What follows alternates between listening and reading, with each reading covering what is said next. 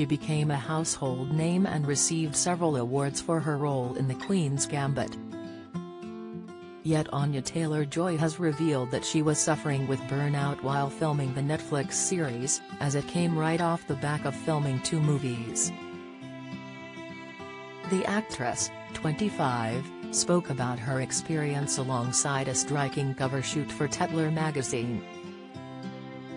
First up came filming the lead role in Autumn de Wilde's big-screen adaptation of Emma, then after just one day off she began work on psychological horror Last Night in Soho before going straight into filming The Queen's Gambit.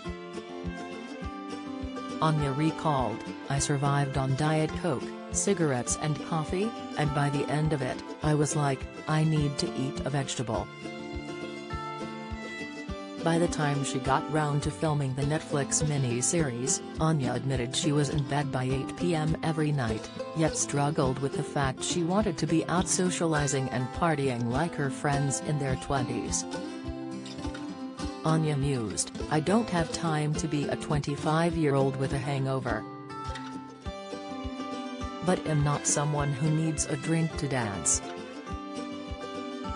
Basically I've become very efficient at everything.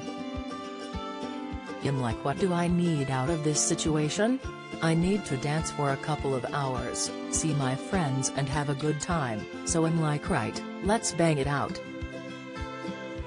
Out soon, see the full feature in the October issue of Tatler, available September 2. Then it's, go home, have a bath, get up for work.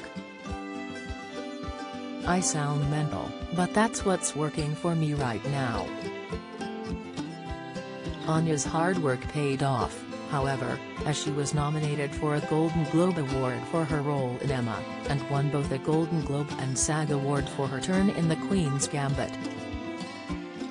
Her next project, Last Night in Soho, is released in October and sees her star alongside Matt Smith.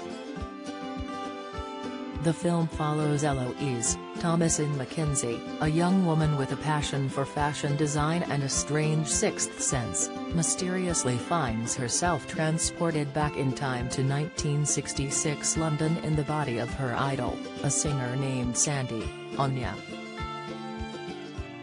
See the full feature in the October issue of Tatler, available via digital download and newsstands on September 2.